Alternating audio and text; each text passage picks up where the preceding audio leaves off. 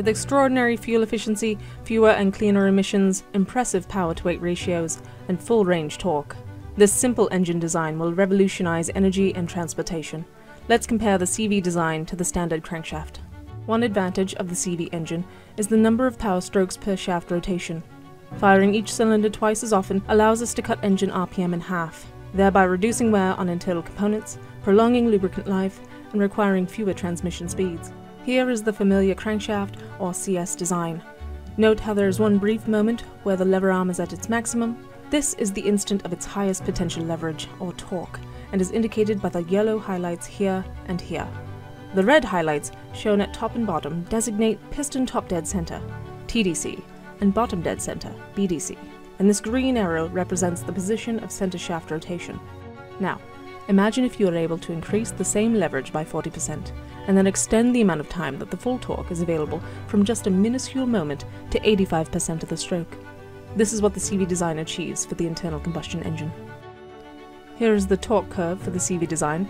Shortly after ignition occurs and combustion pressure is at its highest, the CV reaches its maximum leverage, transferring the piston linear motion to rotary motion with over 5 times the power output of the CS. This is also beneficial for the use of rapid burning fuels such as natural gas, ethanol, or hydrogen. With this advantage, less fuel is required to produce more power. Combining this fuel reduction with a more complete burn and shorter ignition duration ensures CO2 and NOx emissions will be significantly reduced. Let's compare the piston side load of a standard crankshaft engine. The CV design inherently has no piston to cylinder wall contact.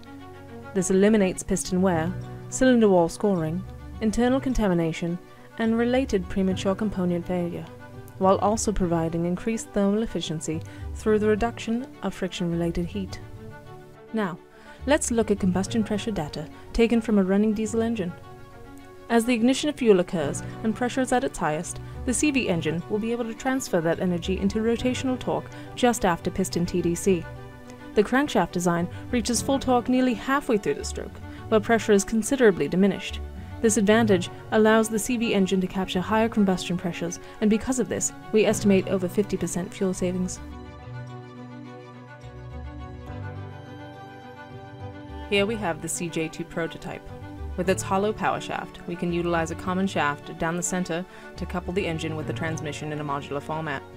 Using an electric direct drive motor, we can begin to turn the common shaft. At this point, the electric clutch engages and begins turning the center hub, which is directly connected to the engine's power shaft. This configuration allows for multiple engine couplings, such as a 2-cylinder and a 4-cylinder, to operate in tandem as power demand fluctuates. Energizing the clutches to combine power units as needed provides another layer of efficiency by matching load requirements. In this scenario, the 4-cylinder CJ2 is required to begin moving the vehicle. The direct drive electric motor is energized and the clutch engaged, and as soon as the engine starts, the electric motor can now begin to act as a generator, providing power for ignition and accessories. Shifting the transmission from neutral to drive, the CJ2 gets things moving. As power demand increases, the two-cylinder CJ1 clutch energizes and provides additional capacity. When the power demand decreases, such as with city driving, the CJ2 clutch can then be de-energized and that engine shut down, offering an even more efficient mode of operation.